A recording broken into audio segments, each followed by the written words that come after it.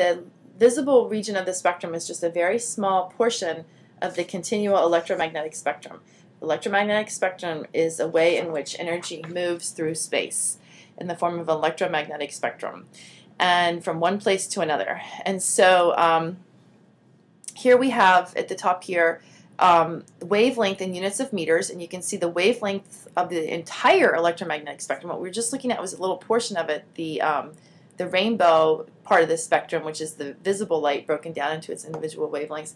But going from 10 to the minus 14th to 10 to the 2, that's from very, very short wavelengths to like on the order of 100 meters from peak to peak or trough to trough. And you can see the different portions of the electromagnetic spectrum have different names.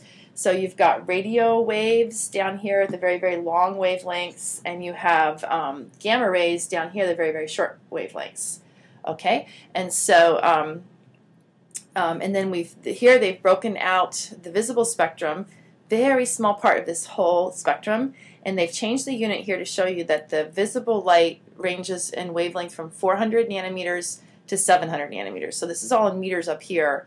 This is nanometers down here. So it's a tiny little segment of this broad spectrum.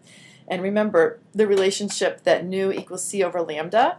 That is the frequency and the wavelength. So where the wavelength is shorter down here, the frequency is higher. All right, so now take a closer look. We know about visible, but what is to the left of visible is ultraviolet, and what is to the right is infrared. So ultraviolet is, more than the violet, and infrared is to the other side of the red. And that's how you can keep in mind which side of the visible spectrum is the ultraviolet on versus the infrared. So the infrared is at the longer wavelength range, and the ultraviolet is off the shorter wavelength range. All right, and so like the sun gives off a wide spectrum of electromagnetic spectrum, but what makes it to the Earth mostly in this spectrum is just ultraviolet light, visible light, and infrared radiation. Okay, and so this is just another snippet of that continuous electromagnetic spectrum. Now the infrared radiation, the majority of the radiation that gets to us is infrared. It's spread out over wide, long. Infrared radiation has a wider band in the electromagnetic spectrum, on the order of 700 nanometers up to 4,000 nanometers. So 53% of the radiation that gets to us from the sun is in the form of infrared radiation, and that's a good thing because infrared radiation serves to warm the Earth. That's a very good thing for us.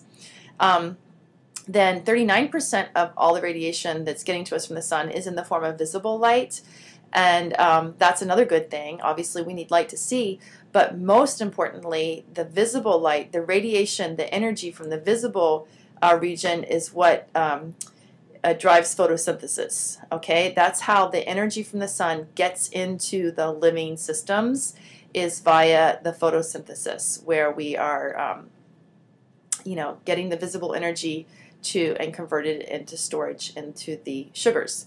All right, then just 8% of the total radiation that gets to the Earth from the sun. Now, let me just tell you, this radiation is all the radiation that's at the upper atmosphere. This isn't what makes it all the way down to ground level. This is looking at the radiation that makes it as far as to the top part of our atmosphere. Okay, 8% of that is ultraviolet radiation. That is a bad thing because ultraviolet radiation can damage living things.